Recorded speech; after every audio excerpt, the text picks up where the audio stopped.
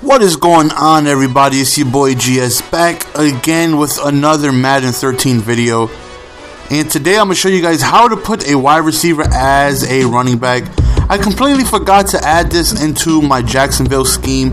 I know a lot of you guys were asking questions. I uploaded a video this year with the Bears, and I was having Hester run the ball. And you guys are like, how do you do that?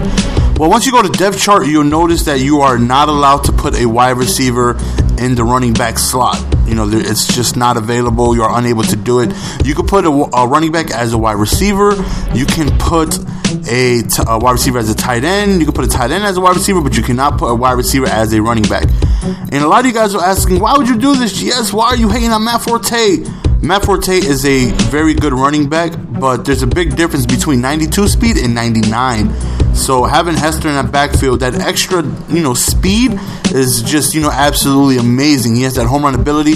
Plus, Forte is a great receiver. So having him as a receiver is not that bad.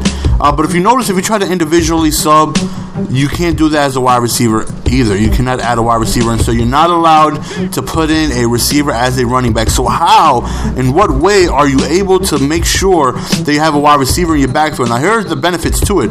I mean, one, yes, they will get injured more because they can't take the physical punishment as a running back. If you put in Hester, he will get injured at some point in the game. He will, most likely. But one is that they are faster. I would only suggest doing it if you have a slow running back like Cincinnati. I would have Hawkins running the ball over, Benson. Not Benson, but the running backs that they have over there, because they're a little, they're slower. Over Maroney, and also catching the ball. As you guys know, running backs drop a ton of balls this year. They drop a lot of balls, and having a receiver, at that position, they're not going to drop the ball. So on third down or fourth downs, on crucial downs, you could just put in a wide receiver there, and they're going to not drop the ball.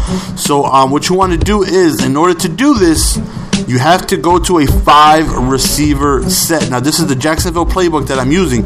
So once I scroll down, I'm going to go to a 5-receiver set, and this is the only way that you can do this. So you can just audible to any play, and I'm going to show you in a little bit exactly how all that stuff comes together. So you go to your 5-receiver set, and notice the inside slot to the right side. That guy right there that I'm already on. You have 4 receivers. No, you have 3 receivers, a tight end, and a running back in these slots right here. So what you want to do is number 80, the guy on the end, not the tight end, but the guy on the inside slot towards the right. All you want to do is substitute that guy for whoever you want to be the running back. As you see, I manually sub out Hester for Knox. I put in Devin Hester right there in that position. And then all you want to do is select any play. It truly doesn't matter. You can come out in wide receiver screen, wide receiver, streaks, whatever. You just come out in any single play you want. So again, the inside slot towards the right. Not the tight end, but not the receiver on the far right, but the guy in the middle. And whoever you put in that position, that guy will become your running back once you audible. And again, this is the only way you can do this. I've been doing this since Madden 12, and it's really, really effective if done with the right team. So as you see, I come on my 5-receiver set, a random play. Then I audible to a play from my audible package. And now look who becomes my running back. Now Hester is in my backfield. So as soon as I select my play from the line of scrimmage, before I even reach the line of scrimmage, I've already audibled into a play. And, my receiver right there is now in my backfield. So again, this is very, very useful. More often than not, because most teams either have, they usually have a speed option at running back. But I say that this is extremely useful to have on passing downs. If you already have your audible set up, and trust me, I played a couple games, and Darren Sproles is dropping, but they drop so many wide open passes, especially on deep streaks. You go ahead, a wide receiver's not dropping that pass, because that's what wide receivers do. They catch the ball. So this is mainly effective when passing the ball, just to have a receiver in your backfield, gives you that extra receiver on the field.